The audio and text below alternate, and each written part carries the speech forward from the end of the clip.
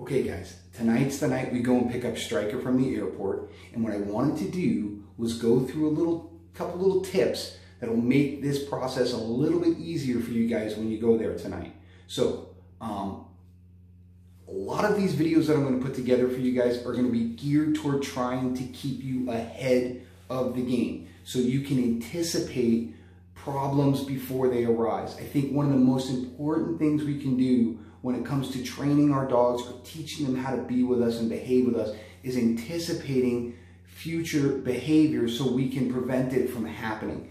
And if I can have you guys get really good at that, especially the people who are inexperienced at this, it's going to make a world of difference in how you interact with your dogs if you can anticipate, again, things that are very common that we might not think about. So whether or not you're going to pick up your breeder or your dog from your breeder, or you're going to pick up the dog from the airport, these tips can help you in both situations. This video is geared obviously toward going to the airport because that's what we're doing tonight.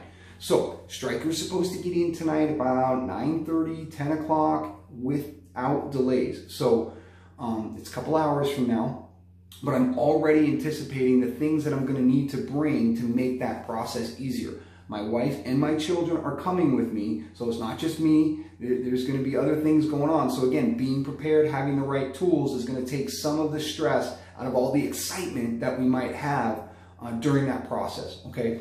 So typically when dogs travel a long distance and Striker is coming from the East Coast, he's having a layover in Denver and then he's flying up to Billings. So he's going to be in that crate if nobody's let him out for like 7 to 8 hours. So there's a chance that he could make a mess in his kennel. Now, anybody with a heart that's behind the scenes might take him out and give him a chance to potty, but I'm not really sure on airport policy or on airline policy. So my assumption is that he's going to be in there the entire time, which could be stressful, and again, we could be anticipating a mess. So first and foremost, the essentials. He's going to be hungry, okay, and he's probably going to need some water. He is required to travel with both, but again, if it spills, if he's already eaten, if he's drank it all, he might need that when he gets out. So first thing I'm going to bring is just a little bowl, okay? I love stainless steel bowls. I'm not big into plastic, things that dogs can chew on. I always use, even with my adult dogs, stainless steel bowls, okay? The other thing I'm going to bring, small bag of dog food. Even though he's required to travel with some, typically when I pick a dog up from the airport, there are actually some food taped to the crate.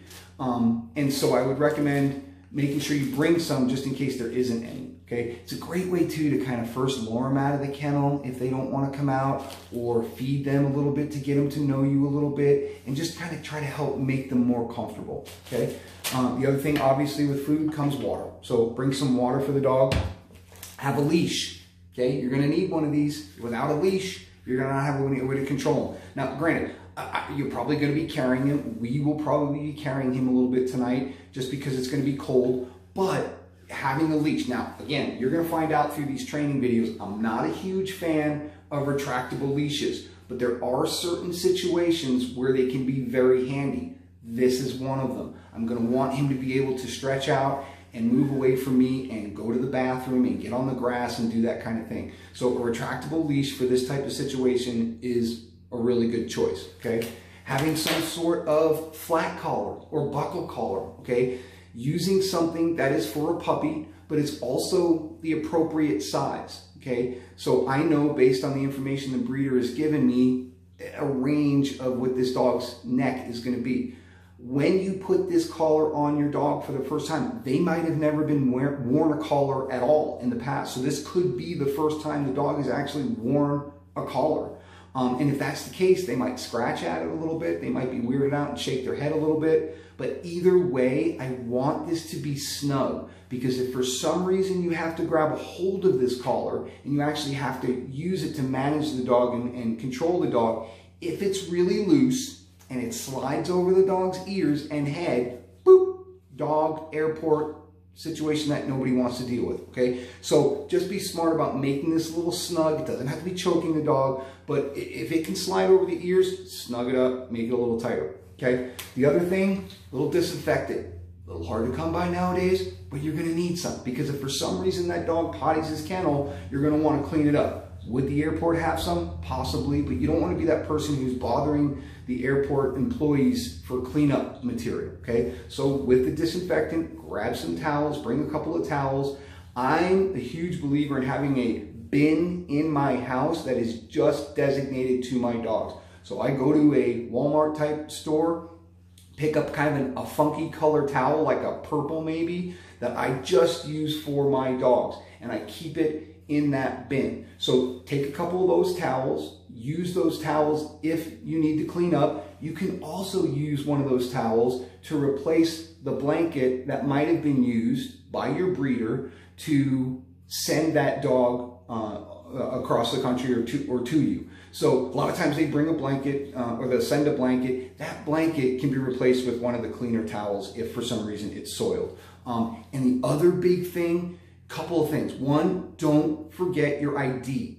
Okay, if you're picking up a dog from the airport, you have to prove that you are the person that's supposed to be receiving this dog. So make sure you bring your wallet with your ID. Okay, and the final tip is to bring a pair of wire cutters. Why? Because a lot of times these crates are zip tied.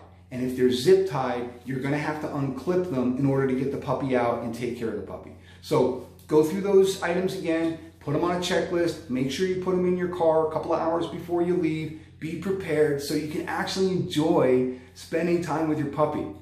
Being prepared in any situation in life, especially nowadays, as everybody's knowing, takes a lot of stress off of you. So if you can be 2 steps ahead of this situation, it's really going to make a difference in the first time the puppy meets you. You're not going to be stressed. You're not going to be showing signs of anger because you're not prepared. The dog's a mess. These are the things that you should anticipate. And if you don't need them, guess what? Great. But if you do, like I said, it's going to make the experience a lot nicer. So we really want to have fun at this moment. The first time we meet our dog is such a great time, and we never get a second chance to make this first impression with them. So I want you to have fun, but I want you to be prepared and keep watching for more tips. We're going to put some videos of Striker actually arriving at the airport, us spending time with him, and really the trials and tribulations of dealing with a puppy potty training, crate training, leash training, all the things that are really important to make yourself a better owner and have a better relationship with your dog. So have fun and keep in touch.